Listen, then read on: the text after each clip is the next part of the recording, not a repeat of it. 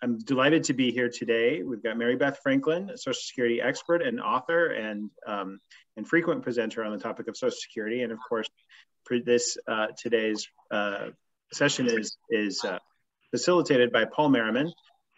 Paul is a former board member of the Community Foundation, an incredible communitarian who spent his entire life working in the investment industry, and in retirement decided he wanted to make sure that everyone had access to good, sound financial advice. And he's formed the Merriman Education Foundation, who is our presenting partner for today. As we get things started, I just want to, as we do, Bainbridge Island is located within the Aboriginal territory of the Suquamish tribe. As Chief Seattle said, every part of this soil is sacred in the estimation of my people. Every hillside, every valley, every plain, and every grove has been hallowed by some sad or happy event in days long vanished.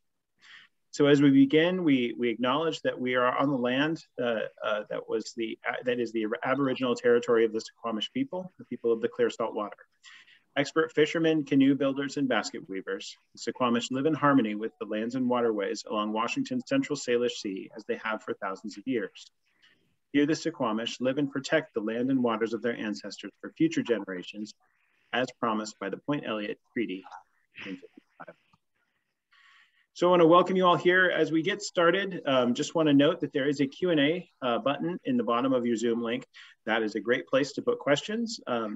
Paul and Mary Beth will be speaking for a while, but we'll be monitoring that chat. And if we don't get to your question during the course of their conversation, we'll include it at the end. I also wanted to note that this is closed caption. You should see a little CC live transcript button at the bottom. If you'd like to press that, it should enable the closed captioning if you prefer. So with that, I'm going to turn it over to Paul and welcome you both here. And we're very excited to learn more. That's great. Thank you, Jim. And thanks to all the folks that have come out. This is the last of the financial literacy series for this year. And I got to tell you, I just think it's been terrific. And to finish the batting cleanup is Mary Beth Franklin. She is amazingly experienced and talented educator, writer. She's a certified financial planner, and in her history of working in the financial industry, it includes working at Kiplinger's. It includes working in Washington, D.C. on Capitol Hill, reporting for the United Press International. And she also has written a terrific book on Social Security. It's called Your Social Security Retirement Benefits. And I was going to donate the entire day to that book just to make sure that I was up to speed. But what happened, unfortunately, was I went to her podcast, and it was absolutely fabulous. I've got to, not only do I recommend that book, but I recommend the podcast. It is entitled The Retirement Repair Shop. And she's interviewing some of the smartest people in the industry. And in fact, there it was, the good, the bad, the ugly about Social Security. It was perfect. And so Mary Beth, thank you so much for joining us and subjecting yourself to all the questions that we're going to have, because interestingly enough, this is the most popular topic in the series. When we had it some years ago, it was by far the most popular. So Jim commented, maybe we should do this every year, but we're lucky to have you here tonight. Thank you. And we asked people for questions. I think half of them, there must have been 100 questions. Half of them or more were all about making a smart decision about when to claim Social Security. So why don't we start at the top and talk about that topic. And of course, as you might expect, those questions came from all sorts of people: divorcees, single people, married people, people with lots of years in between their ages, etc. Let's start with the most common. Is it, and the question would be, is it a common mistake people make, or are people making the right decision when you look at the most common, and that is, I think, the couple, husband and wife, who are claiming, when to start their Social Security. What should they know? What should they do? And what should they be careful not to do? Well, first of all, Paul, I wanted to thank you and Jim for inviting me on this program and introducing me to your audience. I am equally passionate, as are you, of the importance of financial literacy, particularly when it comes to Social Security. And you're right, it's such a popular topic because, frankly, we have all worked so hard and paid so much for our Social Security benefits in the form of those FICA payroll taxes that have been taking chunks out of our paycheck our entire lives. It's important for people to realize that that 7.65% of FICA taxes that come out of our paycheck, and our employers match that amount in taxes, pays not for our future Social Security benefit, but for today's beneficiaries, our parents, our grandparents. And we hope going forward in the future that the younger workers with their payroll taxes will be paying our benefit. Don't think of this as like an IRA. There isn't a file somewhere in Washington with your name, Social Security number, and a pot of money for you. It doesn't work like that. And I will talk about what your benefit is based on, how you make a decision based on your marital status, your age, frankly, your health, and your other financial resources. The first thing to start with is Social Security benefits are based on your average lifetime earnings, basically your top 35 years of average earnings. That's a piece of the puzzle. The other big piece is your age when you first claim. That is the big determinant of how much you'll get for the rest of your life. Now, a lot of people claim as early as they can at age 62, and that may be appropriate in their situation if they need the money, or if they're in poor health and not likely to live a long time. That can make sense. But they have to realize that if they claim at that earliest age, their Social Security benefits will be reduced by 25% or more for the rest of their lives. It's a permanent reduction.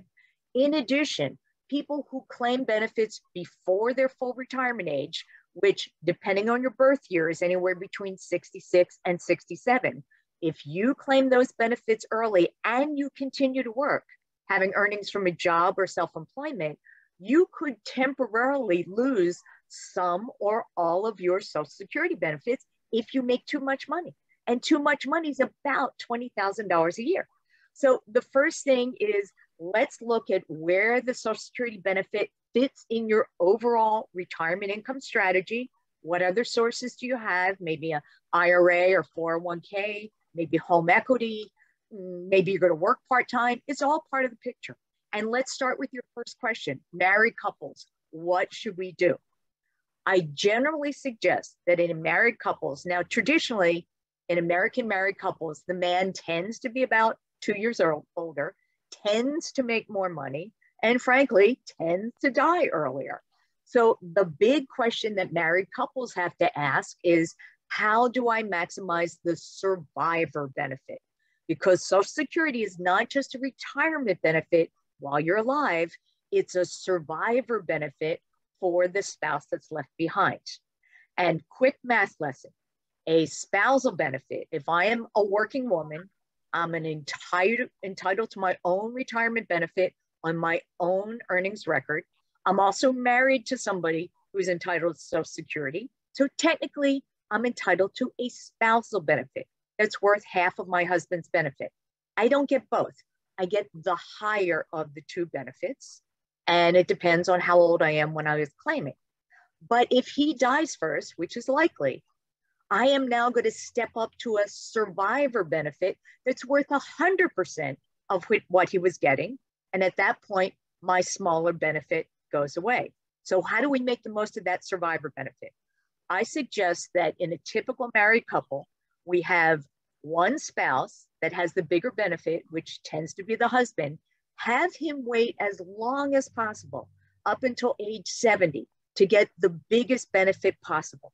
Because for every year he postpones claiming beyond his full retirement age up until age 70, he's getting an extra 8% a year. That's a smoking hot deal. So if his full retirement age benefit at 66 is, say, $2,000 a month, and he waits till 70, he's going to get 32% more, $2,640 a month. And the difference between claiming as soon as possible, in his case, at 62, when he would get 75% of his benefit, versus waiting as long as possible up until age 70 to get 132% of his benefit.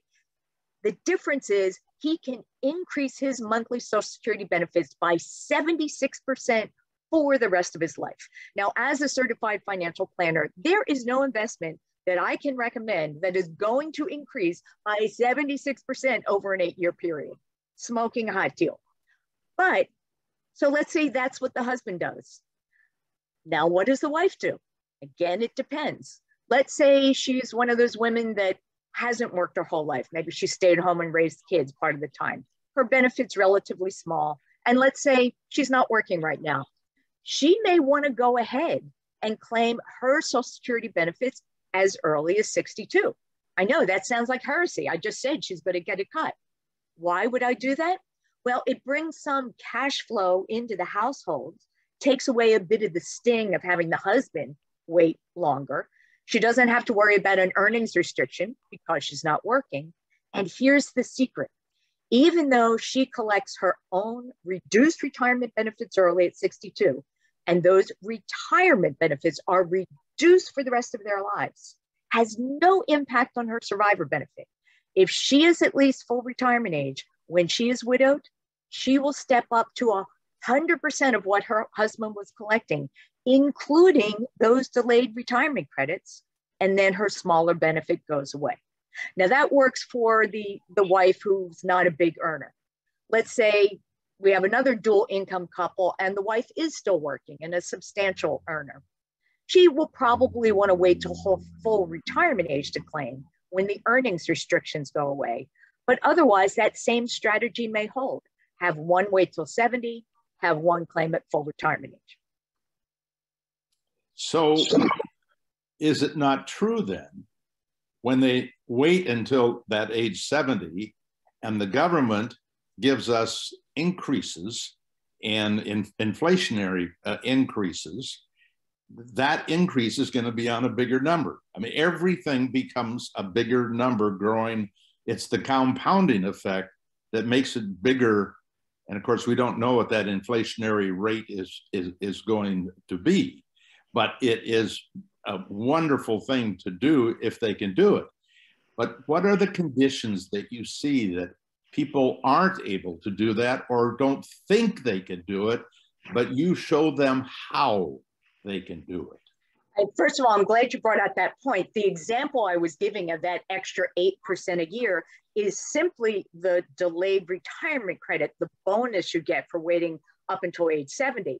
In addition, every year that there is a cost of living adjustment awarded, that also increases your future benefit. So if you have waited to get the biggest benefit possible, and then there's a cost of living adjustment, that percentage, that cost of living adjustment is going to be applied to a bigger dollar base, which means your annual increase is going to be better. And speaking of cost of living adjustment, that's really in the news. For 2022, Social Security benefits increased by 5.9%. Now that is the biggest cost of living adjustment we have seen in 40 years. I am hearing from some people, wow, such a big COLA. I guess I should claim Social Security benefits now to cash in on that big cost of living adjustment. Whoa, you don't need to do that. If you are 62 years or older right now in 2022, that means you are eligible for Social Security whether or not you have claimed it. And if you are eligible for Social Security, every cost of living adjustment that is awarded between the times you're 62 up to the age you claim is baked into your future benefit. Now, if you're younger than 62, nothing you can do about it. You're not going to get that 5.9% COLA baked into your future benefit. But guess what? The way inflation is going, next year's COLA might be even bigger. And if you're 62 next year, that cost of living adjustment will be included in your future benefit. And can that spouse that did not have an income late in their career, what would they have to do to earn enough credits that they would actually earn some Social Security rather than having the half of the husband's? Well, great point. What determines your Social Security benefits? Your top 35 years of lifetime earnings. Let's say I only have 20 years of earnings because I was staying home for 15 raising my kids. Social Security is still going to divide by 35. That means I'm going to have 20 years of earnings and 15 years of zeros.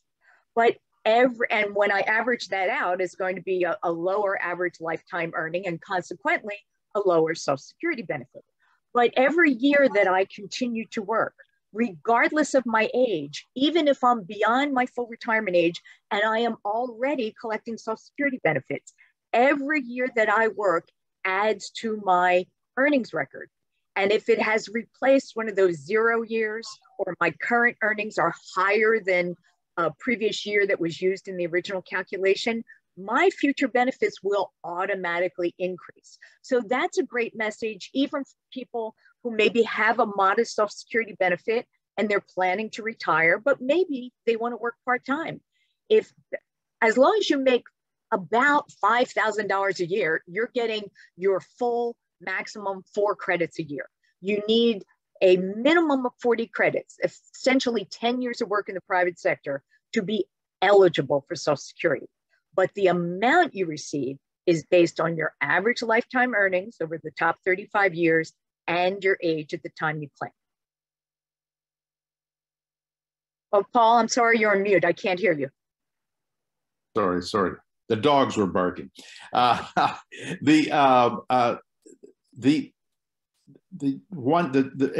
excuses that people come up with for taking it early.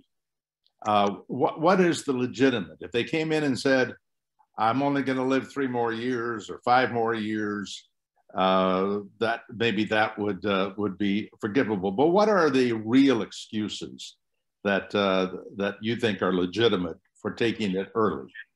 Well, I say that the idea of delaying claiming your Social Security benefits with the idea that it would be worth more later is a bit like the lottery. You must be present to win. If you don't think you're going to be around a long time, that perhaps delaying your Social Security benefit is not a good idea. But frankly, most Americans underestimate how long they'll live.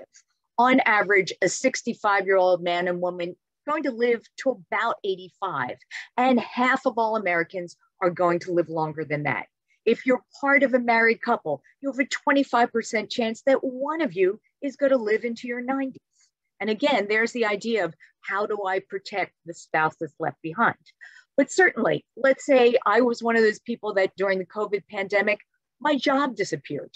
I need the money.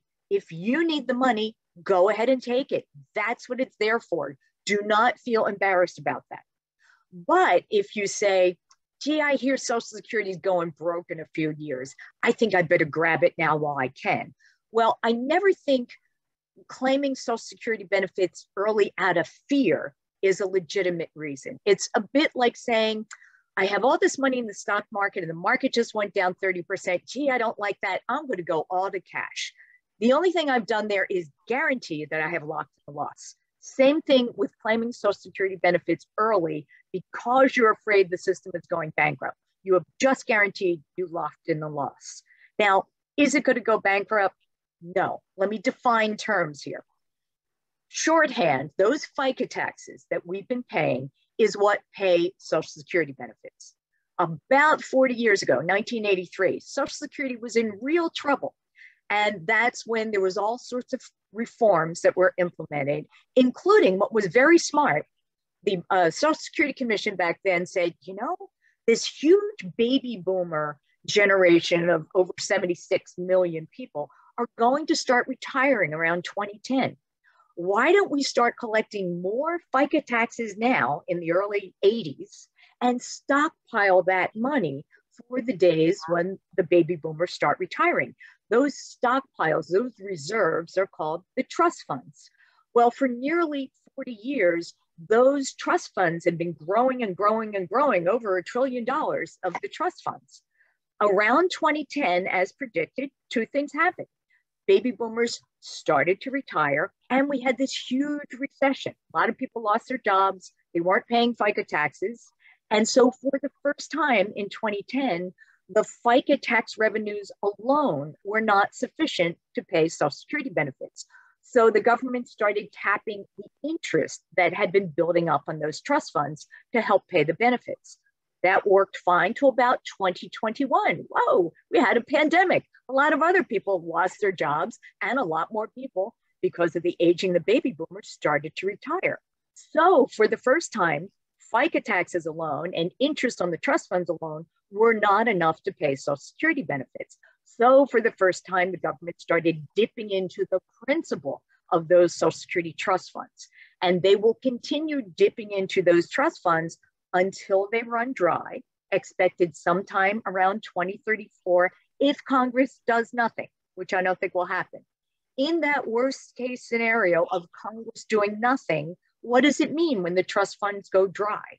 It means there would be enough money from ongoing FICA taxes to pay about 75% of promised benefits. It's not going bankrupt. But nobody, you, me, or anybody in this audience, will be satisfied with 75% of promised Social Security benefits, and Congress knows this. So senior citizens are the largest, most powerful voting bloc in the country. There are more than 70 million people receiving Social Security benefits. They will fix this, and it is not rocket science. I will give you two examples. The FICA taxes we pay, a portion of it, 6.2%, actually funds Social Security. The other piece funds Medicare. If we gradually raise that FICA tax by 0.1% every year for 25 years, that solves about the other half of the funding problem. If at the same time you gradually raise the full retirement age, which will be 67 for people born in 1960 or later, if you gradually increase that over decades to 70, and I'm talking for today's 2-year-olds, they're going to live to 120, they'll get used to it. Those two things alone would solve the long-term financing problem. And here's one more piece that's so fascinating from Social Security history. Back in 1983, the Social Security Commission said, as long as 95% of US wages, 90% of US wages were taxed for FICA purposes to fund Social Security would never, ever run out of money. But when we're taxed to pay Social Security taxes, we only pay up to a certain level of wages. This year, it's $147,000. If you make $147,000 or less, you pay FICA taxes on all of your wages. If you make more than that, you do not pay Social Security taxes on the excess. So many people are making so much more than $147,000 a year that the amount of US wages being taxed for FICA purposes has dropped to 83% of US wages instead of 90%. If that was gradually raised, again, over decades, solves the problem forever. So there are solutions out there. These are not mathematical problems, they're political problems. And I think each one of us as citizens need to contact our congressmen and senators and say, we know this is a future problem. We give you our permission to talk about it. Because from the politician standpoint, they have no good news. They're either going to say to you, hey, I'm going to raise your taxes, I'm going to cut your benefits, or I'm going to do both. They're afraid to talk about it. We know it's got to be done. And the longer leadway you give us, like in 1983, the last big reforms, nearly 40 years ago, are not fully implemented yet.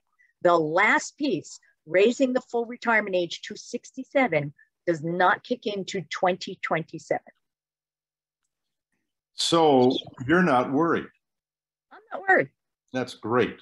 And the people then that are panicking and taking money immediately are actually taking a risk themselves in taking that step. So you're a financial planner and an expert on Social Security. And I want to get back to these claiming strategies in a minute here, but I am curious, do you actually have a regular practice as a CFP, or do you specialize in Social Security to help people who have particularly difficult situations? I have a very interesting business model. Yes, I am a certified financial planner. I'm also a lifelong journalist, over 40 years. My focus is on financial education. So I write a weekly column for Investment News. As you can see this banner behind me, they pay me to write a weekly column answering questions about Social Security for financial advisors and their clients. And because I do a lot of education like this in radio and television programs, lots of consumers contact me with their individual questions. I do not charge for that advice, but I say to them, here's your devil's bargain. I'm going to write about it. Yeah. Your only choice is I quote you or I don't quote you. But I consider it field research because it lets me know where the confusion is among the general public, where their questions are, and where I can be most useful in focusing my columns. So yes, I do answer people's questions. People can Google me, look up Mary Beth Franklin, you'll find how to reach me through Investment News. And if it's a really tough questions, there are some excellent services that charge some modest fees that can really help people untangle complicated Social Security situations. Can we talk about those people for a minute since you brought it up? Because the problem so many of us have is how do we qualify how good they are? I mean, there are people who do workshops for the public, and they talk about Social Security because it draws a lot of people. And then what they, in many cases, not all, in many cases, what they really want to do is help them solve their Social Security problems so they can sell them an annuity. And I'm not saying annuities are evil, but it's a master plan because it's a very profitable business. But how would a person, what designation would you look to know that a person was a specialist, or would any certified financial planner be up to speed that would qualify for your definition of a specialist? Well, there is an organization called the National Social Security Association. I'm glancing to the certificate on my wall because I do have that certificate. And you can go to their website, National Social Security Association, and they'll have listings of professionals in your geographic area that can help you. Some of them are certified financial advisors. Some of them are registered investment advisors. Some of them are people who do not sell any kind of financial products, but just help with Social Security decisions. There's another group I like a lot. One is called Social Security Advisors. That's advisors with an O, ADVISORS.com. They do charge modest fees, like $100 for this, $100 for that. But I send people to them who have had problems. Gee, I filed for this benefit, but I realized I got bad advice and I should have gotten some retroactive benefits. Can you help me? When it's a complicated situation like that, I send them to the experts.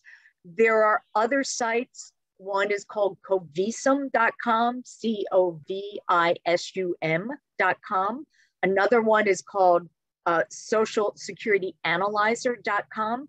Both of these have consumer-friendly sites as well as sites for financial advisors that can help people based on their personal situation, their marital status, the amount of their individual Social Security benefits, find the appropriate claiming strategy for that couple or that individual. And I feel like for such a important decision, I really think deciding when and how to claim Social Security benefits is probably one of the most important retirement decisions people make, I think it might be worth spending a few bucks.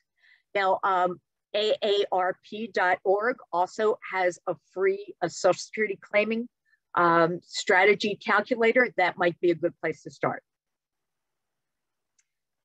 It used to be a lot more complicated. There were a lot of different claiming strategies that particularly married people could use. A lot of those have gone away, but there is one remaining strategy depending on when you were born. And write this date down, January 1st, 1954. If you were born on or before that date, and you are currently married, or you are divorced after being married at least 10 years, it is possible that you can exercise a very valuable claiming strategy called restricting a claim to spousal benefits. It essentially allows you to collect benefits as a spouse, that 50% of your husband's or wife's full retirement age benefit, while your own retirement benefit continues to grow by 8% a year. But you can only do this if you were born before 1954. That means this year in 2022, you have to be 69 by the end of this year. Or so basically there's 2 birth years that can still use this. If you were born in 1952 or 1953, you can do this. And I'm going to give you an example from my own life. I was born in December 1954, too late to do anything fancy. But my husband was born in 1952. So when I reached my full retirement age of 66, I filed for my Social Security benefits. And again, you're probably saying, oh, the Social Security guru didn't wait. The reason I filed at my full retirement age, 2 reasons. I continued to work, but the earnings restrictions went away once I reached my full retirement age. And now it triggered a spousal benefit for my husband.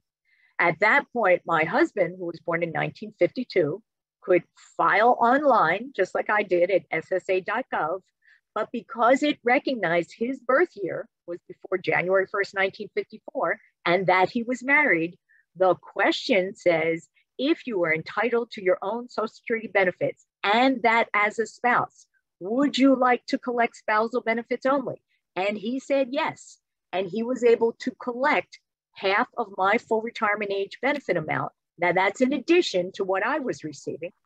And when he turned 70, which was just a few weeks ago, he filed again online, opening a new request for benefits because now he was going to file on his own retirement record. And he got that full benefit, the extra 32% in delayed retirement credits, which just came last week. He was very happy. Now, should he predecease me, which actuarially is likely, I would then step up to his larger survivor benefit and my own smaller benefit would go away. But we could only do this because he was born before 1954. So I am back, I think. Am I working? I just talked right through you, Paul. That's great. I love it. That brilliantly done, by the way. Yes. Okay. So I ran into a fellow who's been married several times. And he's not as old as I am, but he's close. And his ex-wives are older. And they are all getting a Social Security check based on his earnings. Is that the way it works? It sure is. I like to call that the Johnny Carson rule, who was married 4 times, all to women that began with a J, Joanne, etc. This is how it works. And now, understandably, Social Security is a very confusing program. It has more than 2,700 rules, and I promise not to go through all of them. But a lot of them are exceptions, and a lot of the exceptions apply to divorced spouses. So let's go through some basics. What does it take to be an eligible divorced spouse to be able to claim benefits on an ex? First, you must be married at least 10 years. It can't be 9 years, 11 months, and 29 days. It's got to be 10 years plus. So think of it this way. There must be at least a decade between I do and I don't. And you tell every one of your friends who's thinking about a divorce, stick in there for 10 years. And make sure their divorce attorney knows that too. Now, in addition, assuming you were married at least 10 years, divorced, and you're currently single. Now, you may have married somebody else in between, but that subsequent marriage ended in death or divorce. You are currently single. And you and your ex each have to be at least 62 years old. In other words, eligible for Social Security benefits. Now, in general, say I'm the ex-wife, when I claim my benefits, I am going to get the higher of my own benefit or half of my ex benefits. Let's say my ex's benefits are $3,000 a month. Half of that is $1,500. If I never work a day in my life, I file for benefits of full retirement age, I'm going to get that $1,500. But let's say I have my own earnings record and my own benefit is $2,000 a month. That's what I'm going to get. I'm never going to get a spousal benefit because my own retirement benefit is bigger. I'll get the bigger of the two. Now, what happens if I was born before 1954? I can do just like the married couple could do. If I wait till my full retirement age or older, and I was born before 1954, I can say to Social Security, give me half of his benefit. Give me half of her benefit. They don't even need to know about it. You all just go through the Social Security Administration. You prove that you are who you say you are. You know, you have that marriage license, the divorce decree, proving that you were married at least 10 years and you are currently single to collect on a living ex. Now, what happens if it was a really ugly divorce? And maybe that ex-spouse said, I am never going to retire and you are never going to get a dime of my Social Security. Well, Congress thought that might be a problem.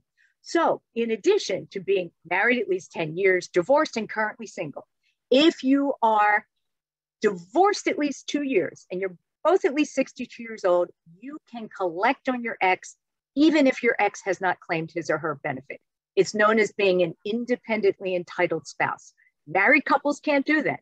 Like in my case, I had to claim Social Security in order to trigger a spousal benefit from my husband. If we were divorced, he could have collected on me even if I hadn't collected. Now, for all those sad divorced spouses who say, gee, I was born after January 1st, 1954, I can't do anything fancy, except if your ex dies. Now you are an eligible surviving ex-spouse. And here's where the rules get crazy. I told you, you must be married at least 10 years, divorced, currently single to collect on a living ex. But if you wait till 60 or later to remarry, you can collect on a dead spouse, even if you're married to somebody else. So here are the rules. You must have at least a decade between I do and I don't.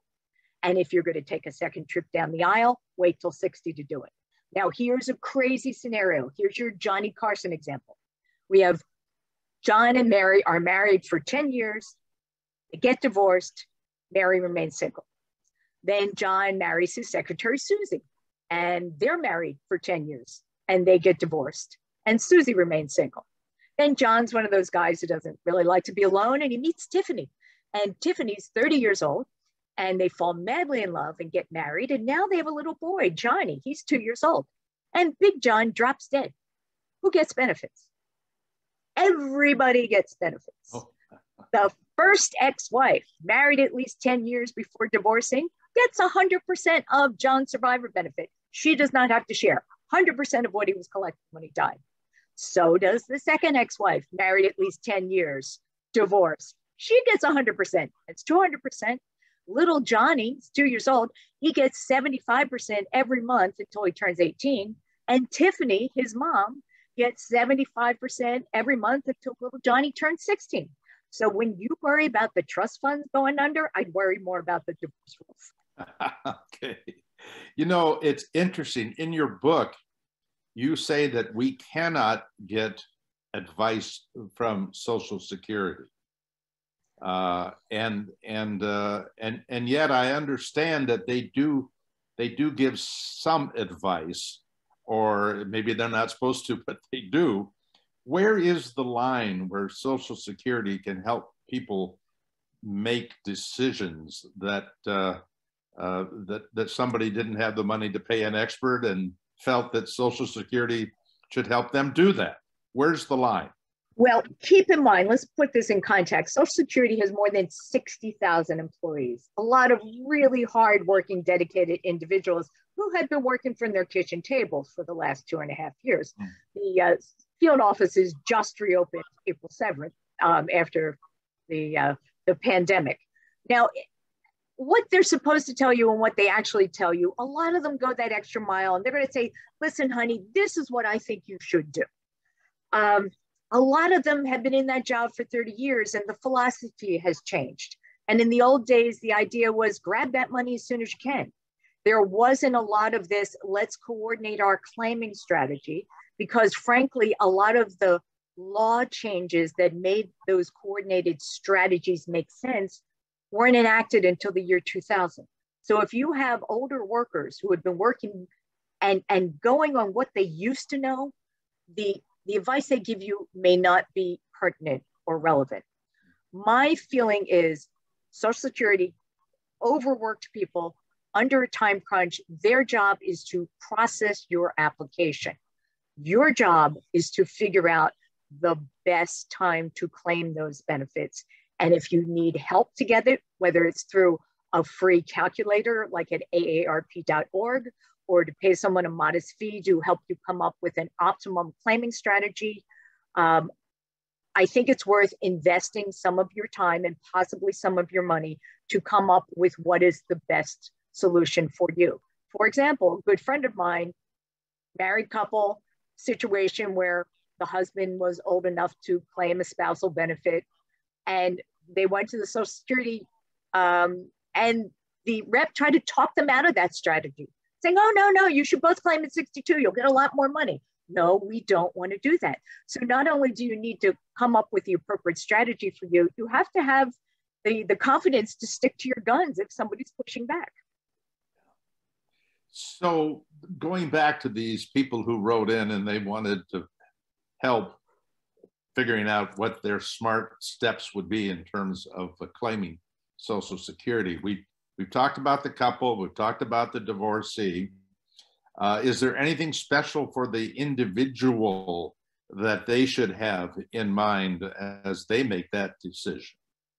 Well, individual, which I would define as either someone who's never been married or someone who had been married for fewer than 10 years before divorcing and therefore does not qualify as an eligible divorce spouse.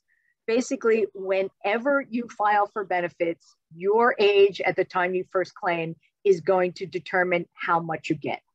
So I usually say, certainly, if you're still working, you want to wait until at least your full retirement age to claim benefits when the earnings restrictions go away. Does it make sense for a single person to delay up until age 70? That is a tougher question and really very dependent on your health and your other income sources. Because should you die before you claim, if you're married, your surviving spouse is likely to get a survivor benefit. If I'm single and I die before I claim Social Security, nobody gets that benefit. I don't have a survivor by definition. The money goes back into the Social Security pool for other beneficiaries. So a lot of times for single people, it makes sense to go ahead and claim at full retirement age, even if you don't need the money, and bank it. If nothing else, it will help pay your Medicare premiums, which are deducted directly from your Social Security benefits. Now, if that larger check waiting up until age 70 is going to make a big difference in your retirement income, well, then it's probably worth waiting. You really have to look at your overall retirement income picture and what's going to be right for you. Mary Beth, I did love the interview that you had with Wade Pfau. He is definitely, not only are you one of the sharpest, he too is one of the sharpest people in our industry. And I hope that our viewers tonight will go to the Retirement Repair Shop podcast that you do and watch the interview with Wade Pfau, because I think it will give people a really great overview of the different ways of accessing your money in retirement. I thought it was wonderful. Right, because Wade is one of the top researchers on the changing retirement. Our big issue is longevity. We are living so much longer than previous generations.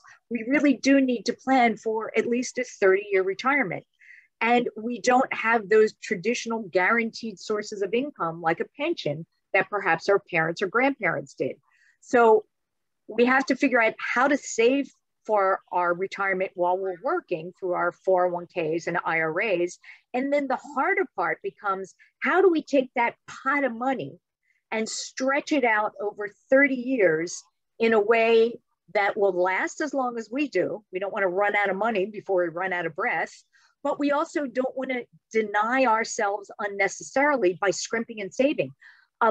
Some retirees have a really hard time of making that mental switch from I'm saving, I'm saving, I'm saving, I'm saving. Oh, I'm supposed to spend. I'm afraid to spend. How much can I spend? So he talks about what works. And in some cases, maybe if you don't have a pension, and in addition to your Social Security, which is guaranteed income, maybe you do want some sort of annuity where you give a chunk of money to an insurance company that will pay you a monthly payment or quarterly payment or whatever for the rest of your life, as long as you live. My philosophy is people should get a rough idea of what their fixed costs are in retirement. How much does it cost to keep a roof over your head, food in your fridge, pay your taxes, your health insurance, everything it takes to live? And then I like to match it up with what are my guaranteed source of income. I've got Social Security, that covers a chunk of it. Maybe I have a pension or an annuity, that covers another chunk. If my fixed costs are covered, I'm probably okay. And then I can just draw down my investments for those discretionary funds. If my fixed costs aren't covered, I might want to take some of those invested assets and maybe buy an annuity to fill in that gap. Or maybe I had a lot of equity tied up in my home. Maybe I want to figure out, how do I access that? You know, some people would take out a home equity loan. The problem is in retirement, that's got to be paid back. And if you're on your fixed income, that can get tough. It can also be harder to qualify for a home equity loan if you're no longer working and don't have that paycheck.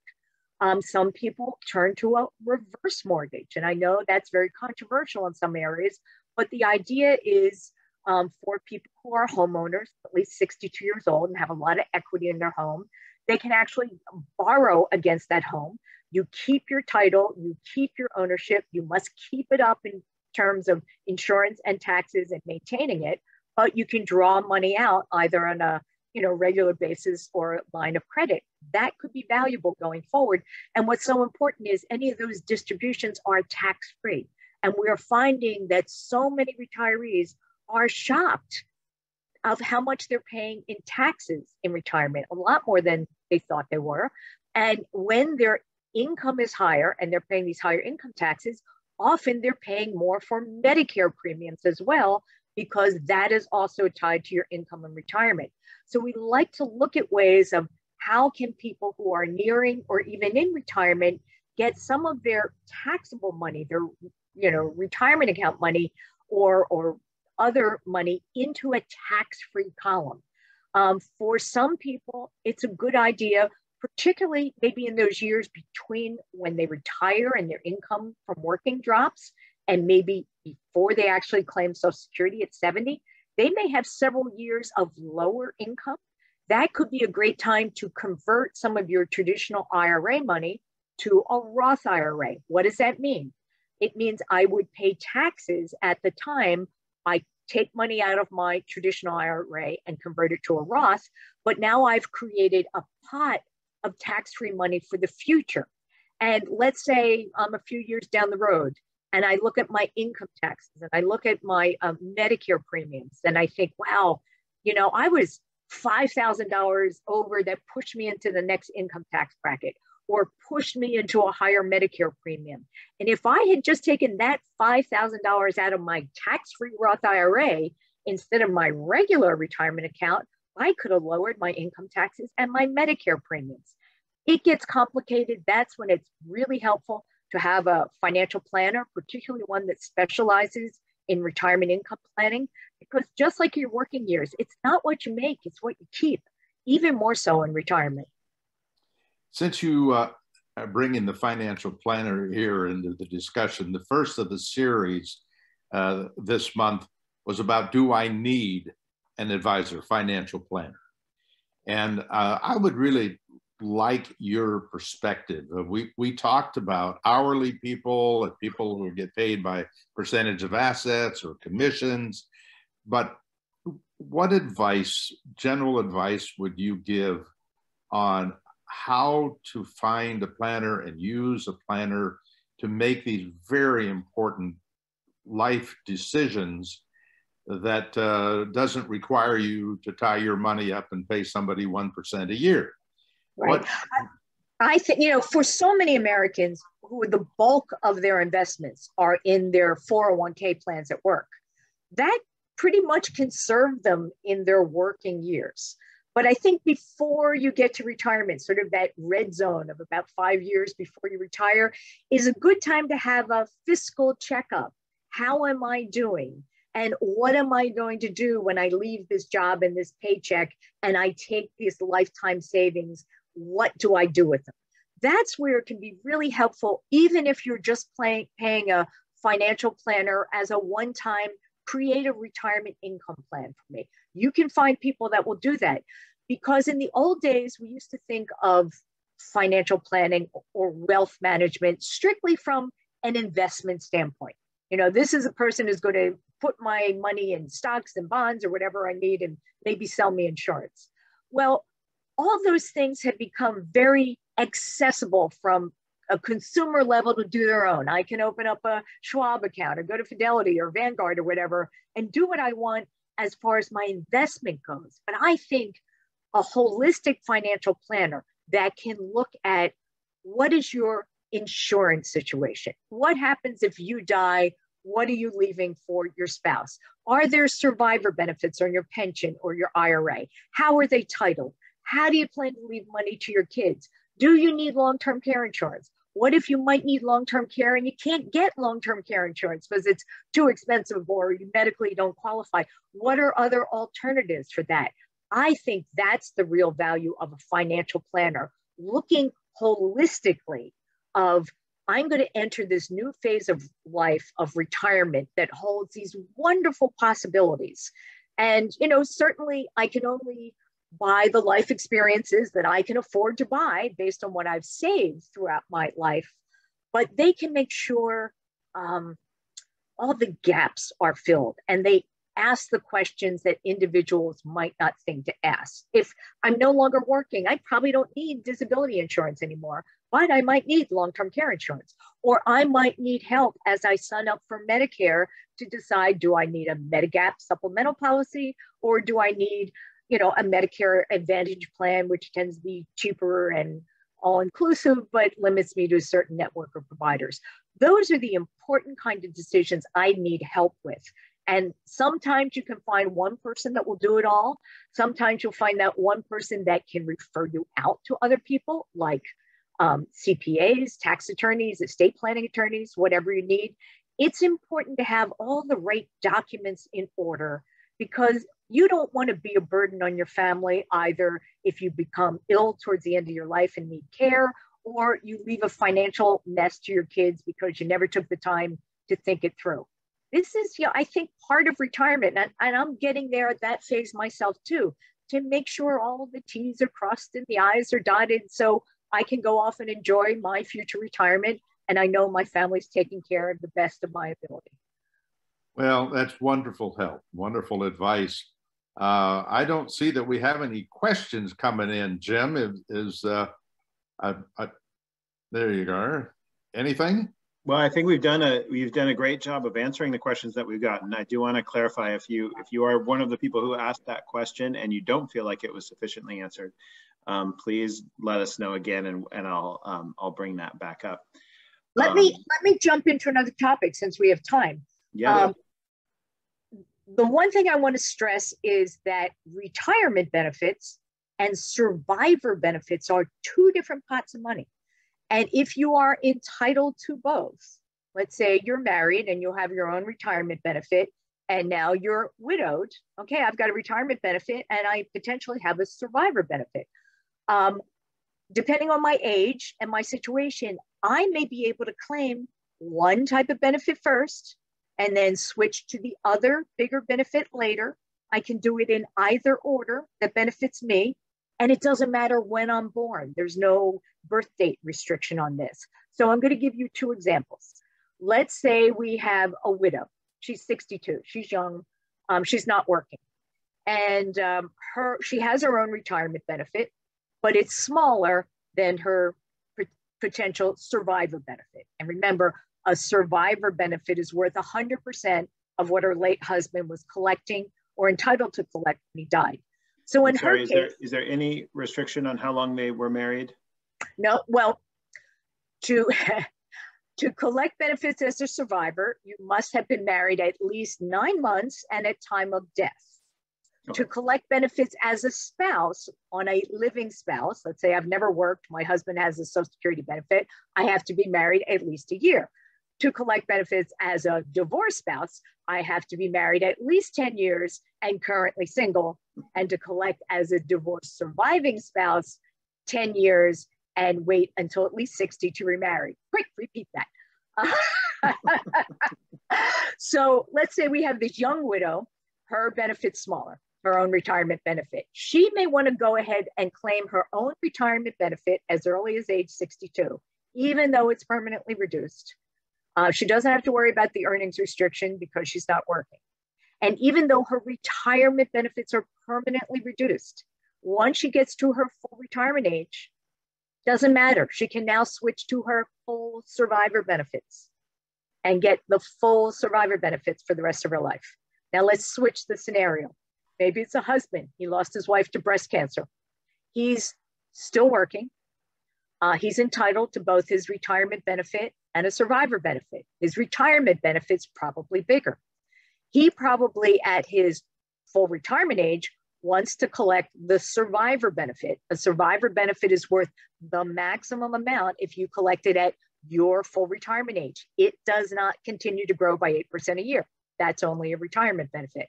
So he, the surviving widower, would collect his survivor benefit at his full retirement age, even if he's working, no earnings test after full retirement age. In the meantime, his own retirement benefit continues to grow by 8% a year. And at age 70, he switches to his full survivor benefit.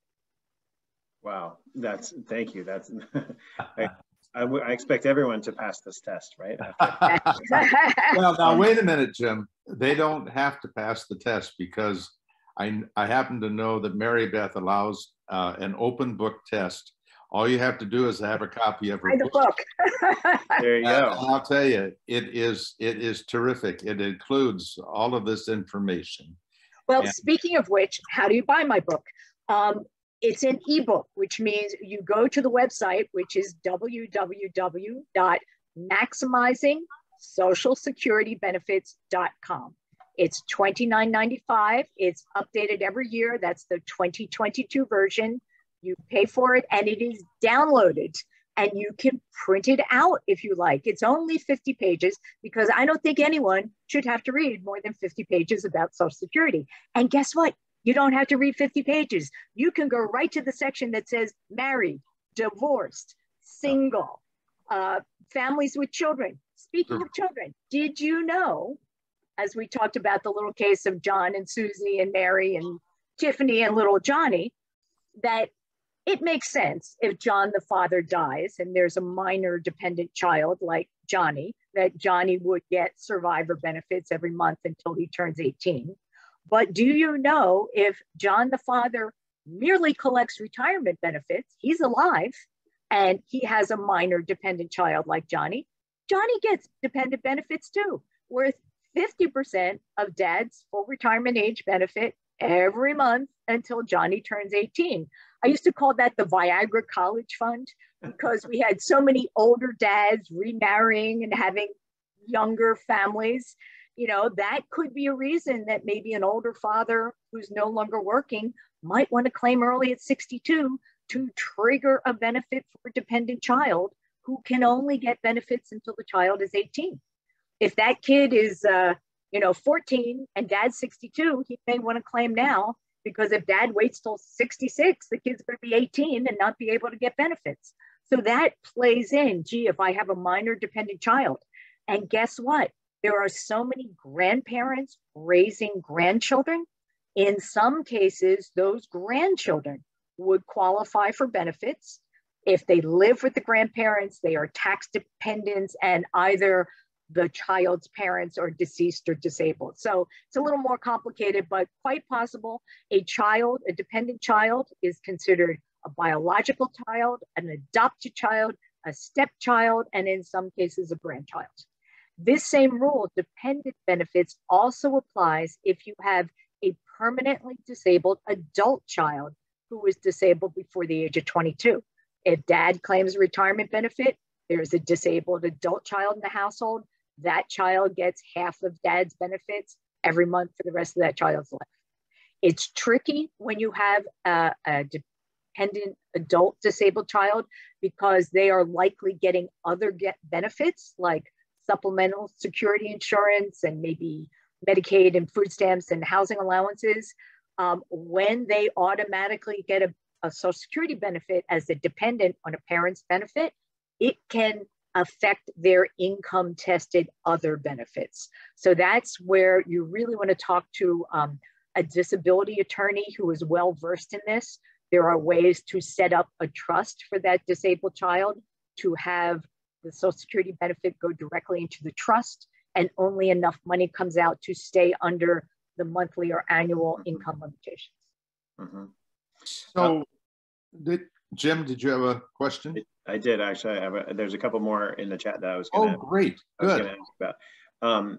So one question. Looking at your crystal ball, Mary Beth, do you think the Trust Act is a good step toward resolving the Social Security shortfall, and why is that? I'm sorry, the Trust Act. I'm not sure what you mean. All right. Well, pause on that one. Let me let the two of you talk. I'll come back to the Trust Act.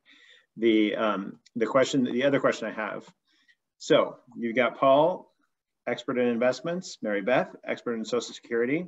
Is there any benefit to collecting your Social Security early and investing that can you do better if you take those assets yourself?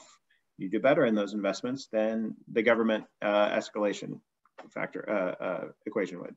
Well, I'll weigh in, and then we'll let Paul, the investment expert, weigh in as well.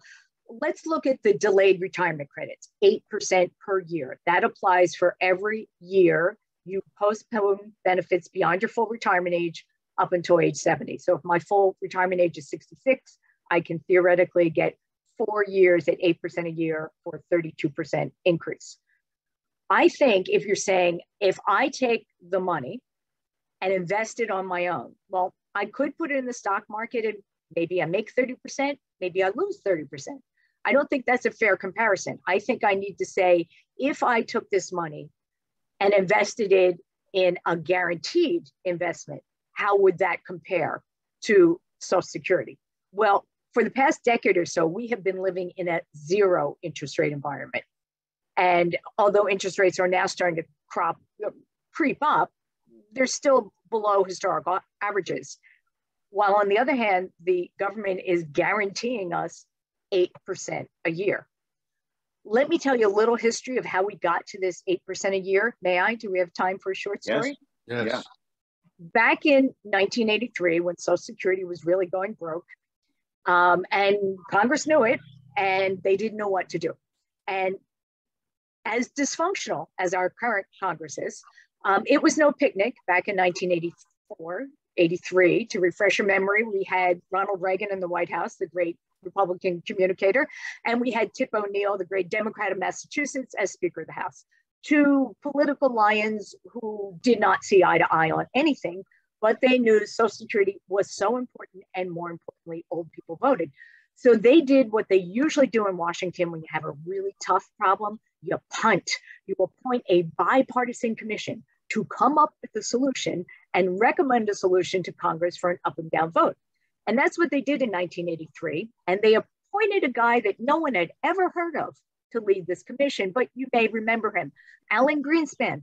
Long before he was chairman of the Federal Reserve Board, he was head of the bipartisan Social Security Commission. And one of the many smart things he said was, this is back in 1983, you know, everybody is collecting Social Security at 62, but Americans are living so much longer. What can we do to incentivize Americans to delay benefits until they can get a bigger benefit later?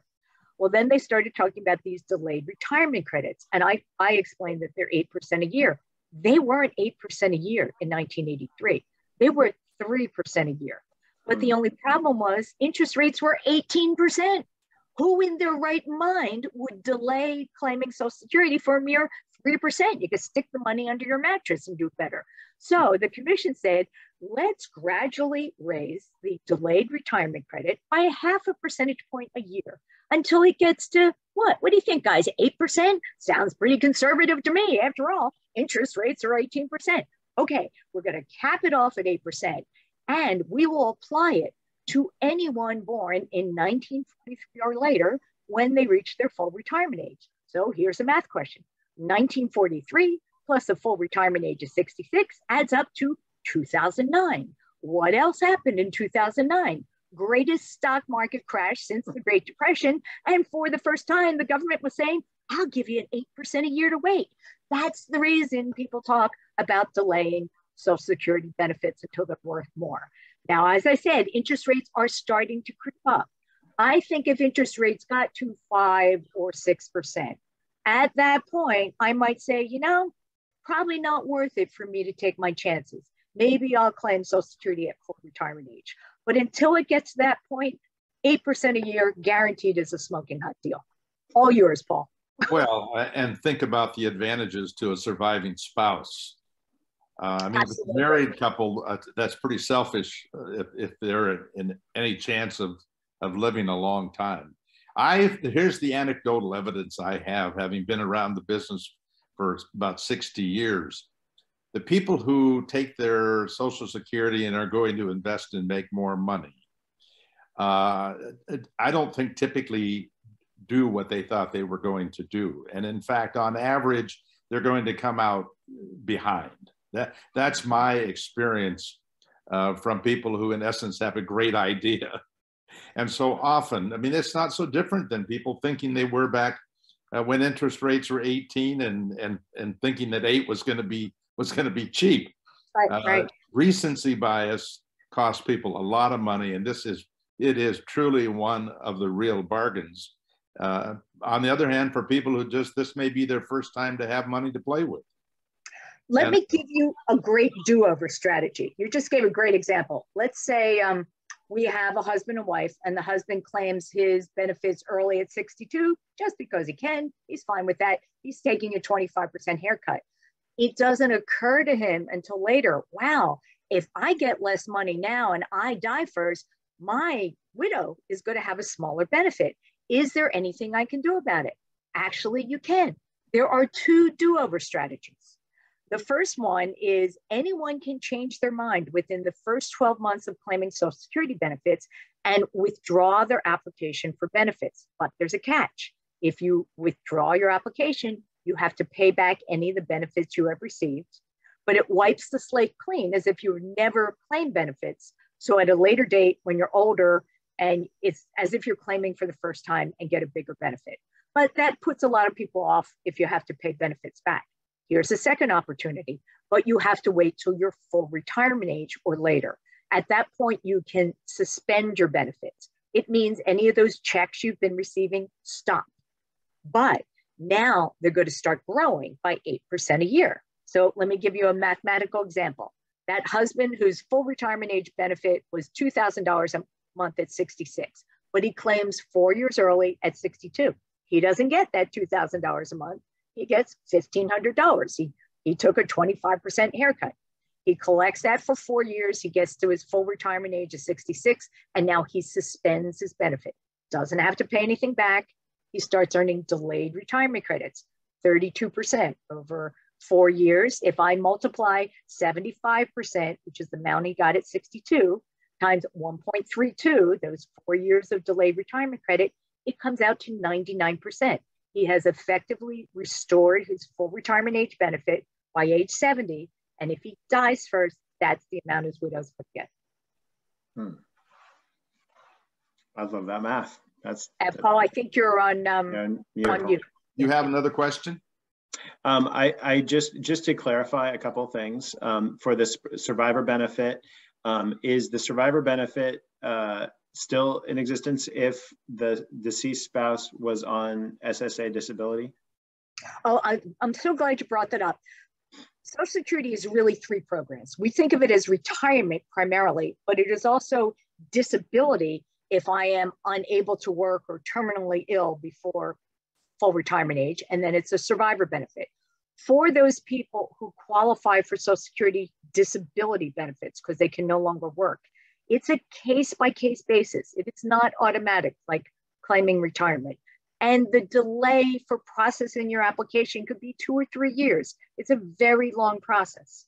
But if, let's say I am approved for Social Security benefits and say I'm 60 years old, I get disability, I'm effectively getting what would have been my full retirement age benefit, but instead of waiting till 66, I'm getting it at 60 because I'm disabled.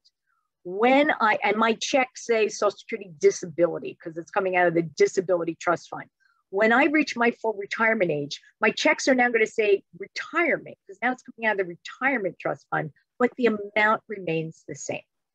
And if I later die and I have a surviving spouse, that is the amount that will become my widow or widower's survivor benefit. And remember, at that point, their own smaller benefit goes away. So even in a best case scenario, a household Social Security income is going to drop anywhere from 1/3 to 1/2 when one spouse dies. Yes, the survivor benefit will continue, but that other smaller Social Security benefit goes away. So that's why it's so important when you're meeting with this financial advisor of saying, if I die first, what am I leaving my wife? In addition to my Social Security survivor benefit, does my IRA have a survivor benefit? Does my pension have a survivor benefit? Is there life insurance? You know, what do we do to protect them? Because even if I die, the household expenses probably aren't going to go down that much. We need income to continue. Right. All right, another question, changing topic slightly. So if I'm married to a person who used to be a citizen of another country, is now an American citizen, has a work history in that other country, like New Zealand, say, and has a work history here in the United States, can that work history in a foreign country be factored into their Social Security equation? It depends on what the country is. There's something called a totalization agreement. I'm not pronouncing that correctly. For example, maybe I worked 20 years in Canada and 25 in the US. Canada and the US have an agreement that we can combine our work years under the 2 systems to come up with one benefit under one of the systems. That is not a universal agreement. It's on a case-by-case basis, often in the case with Australia, New Zealand, a lot of the Western European countries. But let's say my spouse or I worked overseas and I have a pension from work in another country where I didn't pay Social Security benefits. It's just like I'm a school teacher in Texas or Louisiana or California. I didn't pay into the Social Security system because we have our own retirement system. The rules are different for getting the benefits out. There are 2 separate rules when it comes to people who receive pensions based on work where they didn't pay FICA taxes, whether it's from a state and local government or in some cases, a foreign government. If I've worked in the US private sector long enough to be eligible for Social Security benefit, I have at least those 10 years of work or 40 credits, I'll get a Social Security benefit, but it's going to be reduced because I have this other pension based on work where I didn't pay FICA taxes. That's called the windfall elimination provision. Think windfall worker, I get a benefit, but it's reduced. There is a more onerous rule that affects people with these public pensions maybe that Texas school teacher who never worked under Social Security and never planned to get a Social Security benefit, but her husband works for Dell Computer. She figures she'll get a spousal benefit. Maybe not, because there's this government pension offset rule, think GPO, grumpy partner. It says if you have a public pension based on work where you didn't pay FICA taxes, and now you try to claim Social Security as a spouse or a survivor, we are going to reduce any potential Social Security benefit by 2/3 of the amount of your pension with no dollar limit. So if you had a $6,000 teacher pension, 2/3 of that is $4,000. $4,000 subtracted from any potential Social Security benefit, go to wipe it out. So in those cases, I tell married couples where one of them is a public employee with one of these pensions, maybe this couple does not want to delay collecting Social Security for the private sector spouse, because the main reason you want to delay is to maximize the survivor benefit. And if your spouse can't get a survivor benefit, why wait? Mm-hmm. That's great. So when somebody is nearing retirement, and when should they start or nearing the point at which they're going to file? At what point should they start the process? If you're wanting to file as soon as you're eligible, when should you start the process?